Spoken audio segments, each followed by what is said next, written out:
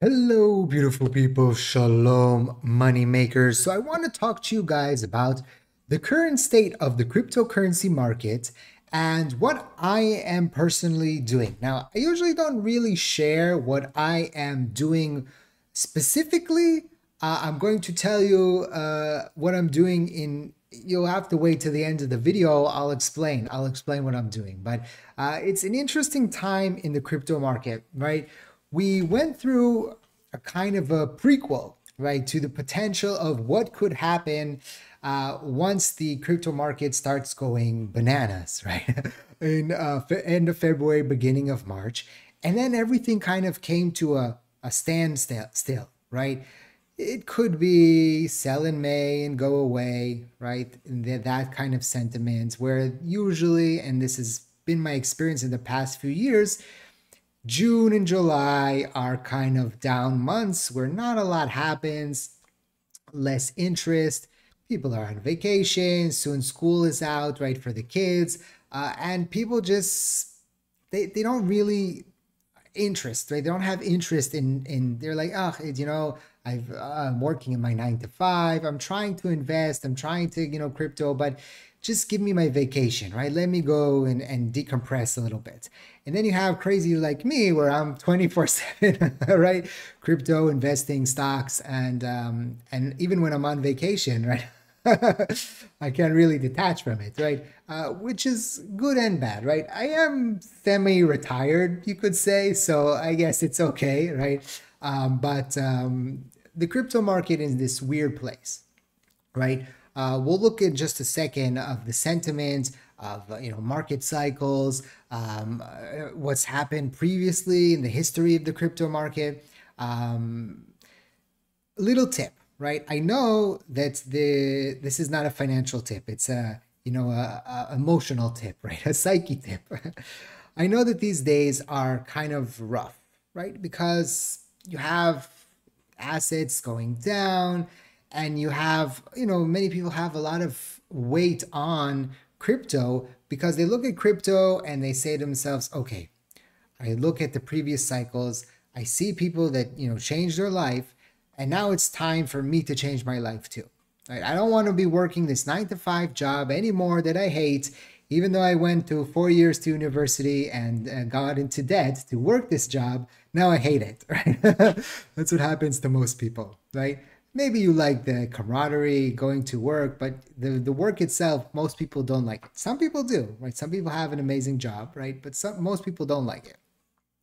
And so they look to crypto as like, okay, I can invest in crypto in order to diversify myself and potentially make a lot of money doing that, right? And so when we put a lot on this, right, it plays with our emotions. So when crypto is going up, we get all excited. We start fantasizing. We start thinking about stuff. And when crypto starts going down, and it's not crypto, it's anything. It could be stock market, it could be real estate. We start thinking, oh my God, I'm so stupid. Why didn't I sell when it was at all-time highs? Or why didn't I do this? Or why didn't I do that? And it plays on us. The depression we feel when things are starting to go down is 4 times more stronger than the elation we feel when things are going up, right? And that's actually a scientific study that was done, right? And so when we have days like this where really nothing is happening and we put so much pressure on ourselves, then we start getting a little bit, oh my God, what if it never does it? And what if this never happens? And what if it never goes up? And this is the highest point and things like that, right? We need to remember that this is part of the game. It's part of the cycle. And I'll show you just in a second how this always happens, right? So my tip here is just to relax, right? I know that it's Monday today, right? And you're probably after your weekend, but try to do something in the next few days that you enjoy. So it could be, an activity that you like to enjoy. It could be meeting up with friends and doing something fun. It could do with your significant other, right? Relieve stress, in a fun way, right? Wink, wink. And eat some good food. Go have a dance party. Anything that kind of relieves your mind from what's going on. I know it's very hard to detach. It's hard for me too, right? But do something fun, right? And I assure you that will help you a little bit.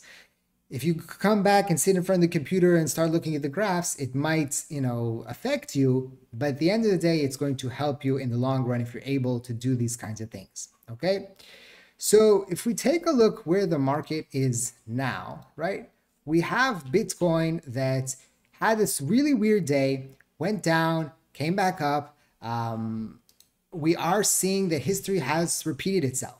The recent rejection from the range high of the reaccumulation range is not out of the ordinary. This is normal. When you take a look and you look at the psychology of the market cycle, you always have these kinds of situations, right?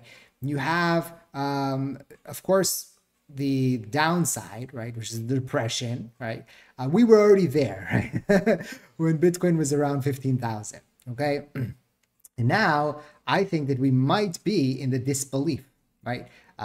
They're saying to ourselves, oh, this is a sucker rally, right? This is the top. It's never going to happen, right? This coincides, right? With thinking to ourselves, well, this is like, it's going to fail every single time. Listen, it keeps getting rejected and rejected and rejected. Eventually, right? History tells us that it will break out, right? Do I know for sure that it's going to break out?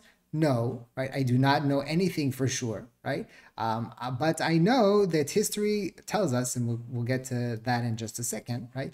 That it breaks out, right? Now, maybe it's not the parabolic move like the other cycles. Those are possibilities, but I don't think that 73,000 is the height of the cycle, right? And with Bitcoin ETFs and Ethereum ETFs, which are coming July 2nd, according to sources, I don't think that we're at the end of the road, okay? And what I'm doing, I'll get to in just a second. If we go back, we always see, right, that historically, right, the cycles always end with a breakout. Now, this was, of course, 2012, 2013. They had a consolidation, right, for a few months, and then boom, right, it broke out. Then look at this more consolidation. Probably people were like, and then, oh my God, right, 2016, right? Same thing, lots of consolidation, and then whoops, up, and then ooh, a pullback, right? Before another run up, and then a pullback, right? Even on this big run that it 20x'd, right? Bitcoin 20x'd in 2017. It went from a previous high that was 1,000 to 20,000. It had these pullbacks of 30-40% inside the cycle.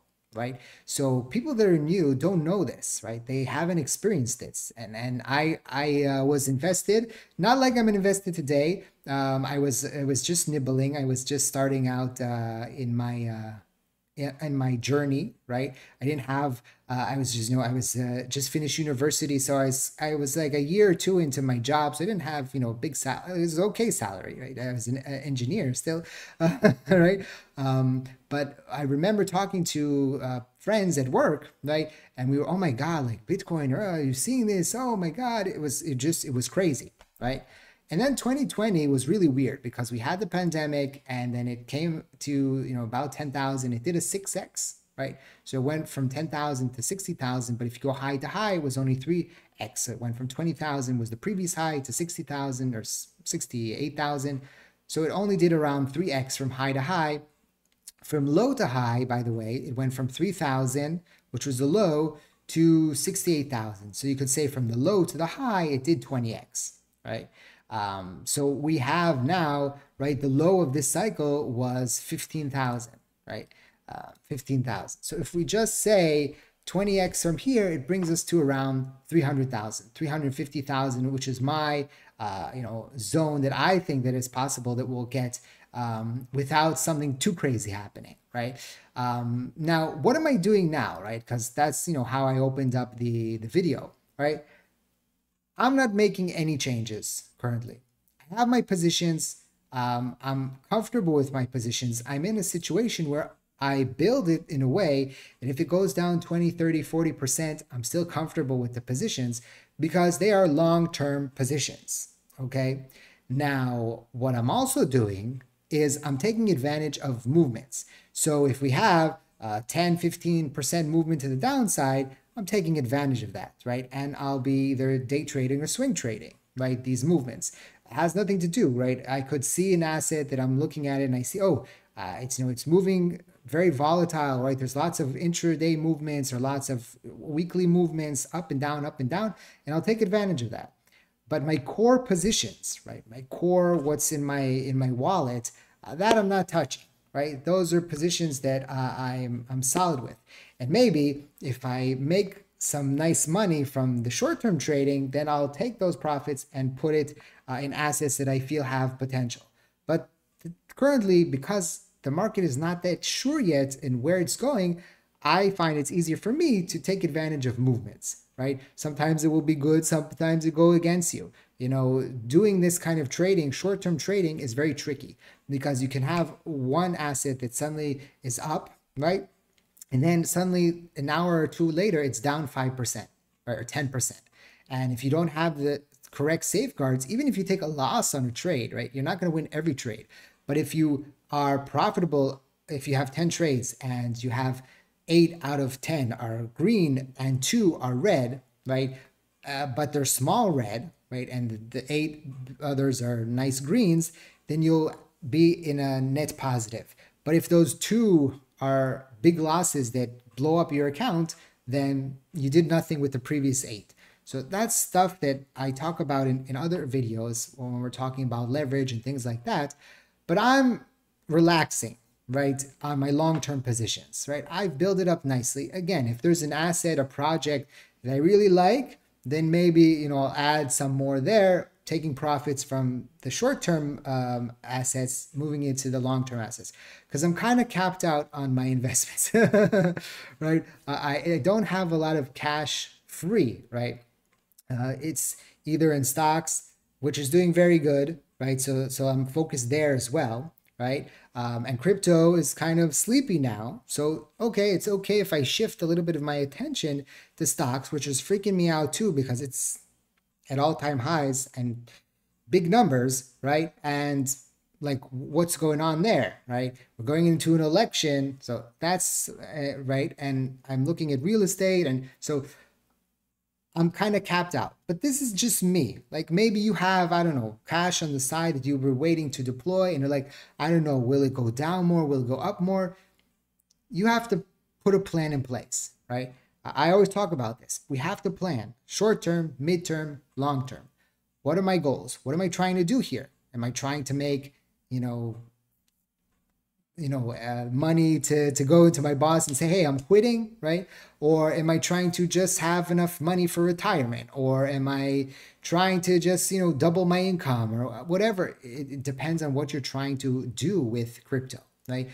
So that's very important to remember. Of course, not financial advice, and you should always do your own due diligence before you decide to invest.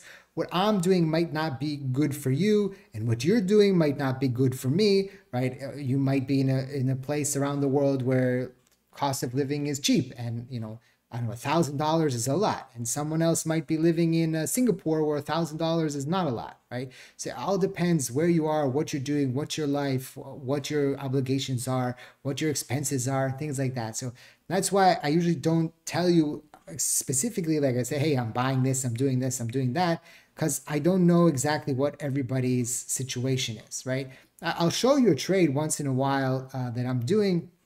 Of course, I make trades that I make money. When I showed you before, it closed out on a stop loss. I made, I think, 150% on that. But I've also had trades that lost. Like that was, I was just, the trade was open while I was going. And I've made trades that lost money as well. But I am net positive. And that's what's important, right? So you can make a lot of money, but you can lose a lot of money with day trading and leverage trading and short-term trading. So you have to be very careful, and please trade responsibly, okay? So now's the time. Things are not too crazy. Try to figure out what's good for you. Thank you for watching. Check out the links in the description down below. Don't forget to smash the like button. And like I always say, let's make a lot of money.